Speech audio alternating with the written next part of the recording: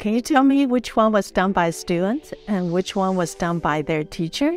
My name is Suchi, and I have been teaching art for the last 35 years. My most cherished moments as a teacher are when I see my students' artwork and witness that your students have exceeded you. One of these portraits is done by me, and the others are done by one of my students. Her name is Sally, and she is 13 years old. I will give you 5 seconds to guess which one is done by me.